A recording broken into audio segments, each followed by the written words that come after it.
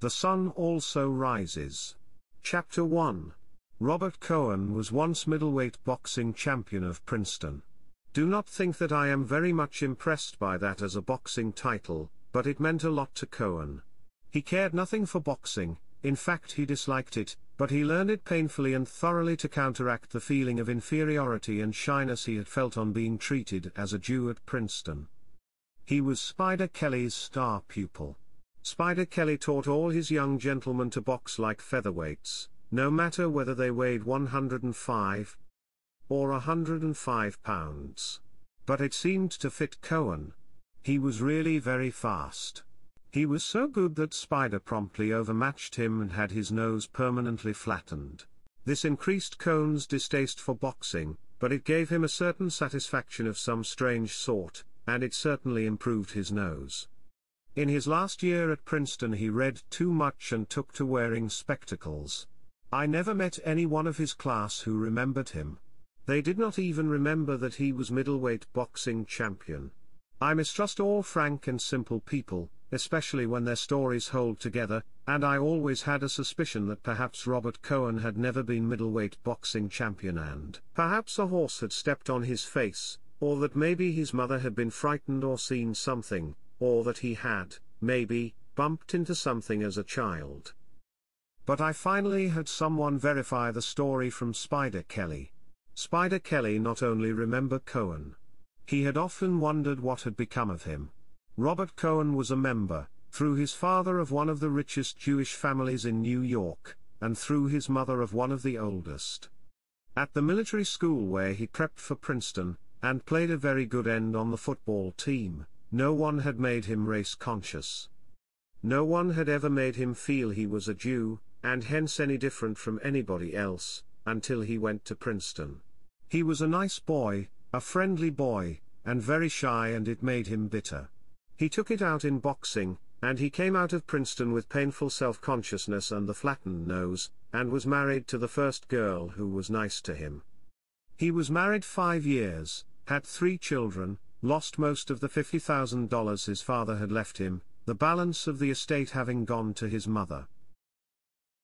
Hardened into a rather unattractive mold under domestic unhappiness with a rich wife, and just when he had made up his mind to live with his wife, she left him and went off with a miniature painter. As he had been thinking for months about leaving his wife and had not, because it would be too cruel to deprive her of himself, her departure was a very healthful shock. The divorce was arranged and Robert Cohen went out to the coast. In California he fell among literary people and, as he still had a little of the $50,000 left, in a short time he was backing a review of the arts. The review commenced publication in Carmel, California, and finished in Provincetown, Massachusetts.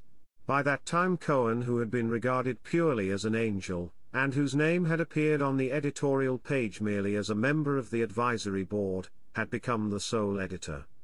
It was his money and he discovered he liked the authority of editing. He was sorry when the magazine became too expensive and he had to give it up. By that time he had other things to worry about. He had been taken in hand by a lady who hoped to rise with the magazine. She was very forceful, and Cohen never had a chance of not being taken in hand. Also he was sure that he loved her. When this lady saw that the magazine was not going to rise, she became a little disgusted with Cohen and decided that she might as well get there while there was still something available. So she urged that they go to Europe, where Cohen could write. They came to Europe, where the lady had been educated, and stayed 3 years. During these 3 years, the first spent in travel, the last 2 in Paris, Robert Cohen had 2 friends, Braddock's and myself. Braddock's was his literary friend. I was his tennis friend. The lady who had him, her name was Frances, found toward the end of the 2nd year that her looks were going, and her attitude toward Robert changed from one of careless possession and exploitation to the absolute determination that he should marry her. During this time Robert's mother had settled on an allowance to him, about $300 a month. During 2 years and a half I do not believe that Robert Cohen looked at another woman. He was fairly happy, except that, like many people living in Europe, he would rather have been in America, and he had discovered writing. He wrote a novel, and it was not really such a bad novel as the critics later called it, although it was a very poor novel. He read many books, played bridge, played tennis, and boxed at a local gymnasium. I first became aware of his lady's attitude toward him one night after the three of us had dined together. We had dined at Lovernews and afterward went to the Café de Versailles for coffee. We had several brandies after the coffee, and I said I must be going.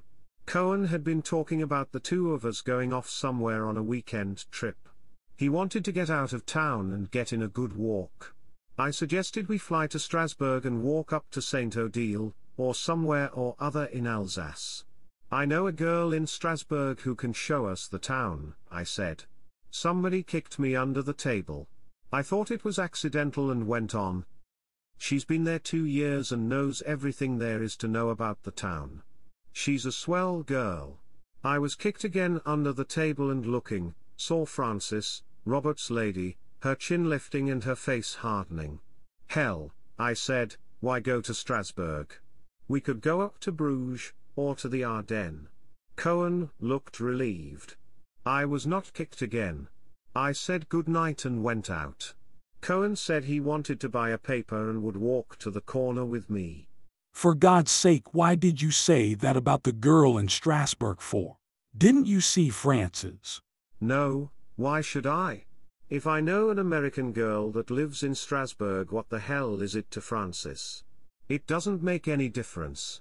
Any girl. I couldn't go, that would be all. Don't be silly. You don't know Frances.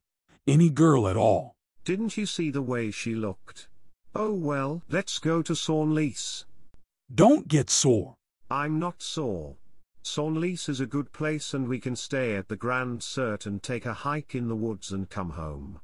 Good, that will be fine. Well, I'll see you tomorrow at the courts, I said. Good night, Jake, he said, and started back to the cafe. You forgot to get your paper, I said. That's so. He walked with me up to the kiosk at the corner. You are not sore, are you, Jake? He said. He turned with the paper in his hand. No, why should I be? See you at tennis. I watched him walk back to the cafe holding his paper. I rather like him and evidently she led him quite a life. End of chapter 1.